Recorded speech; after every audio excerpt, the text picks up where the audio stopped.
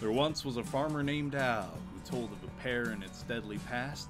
He told all he could, don't eat 6 of them pears, most Sandy, and don't eat 'em fast. He would say, beware, beware, the legend of the Sandy Pear. One day little Johnny ran down to the orchard looking for some fruit to eat.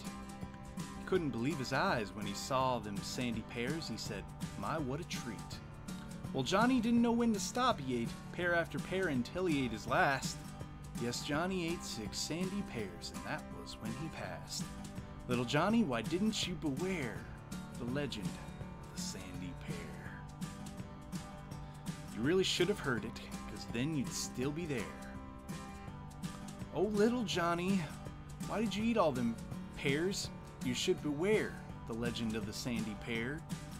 Now there was one man who could eat 6 and live, and damn what a name.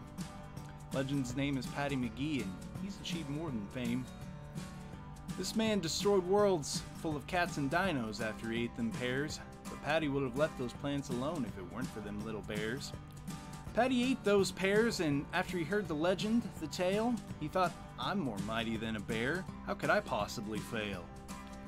Well, yes, you probably guessed. Little Johnny was a bear, and his village was too. 6 sandy pears took down a bear. What do you think it would do to you? Little Johnny, why didn't you beware the legend of the Sandy Pear? Little Johnny, why didn't you beware the legend of the Sandy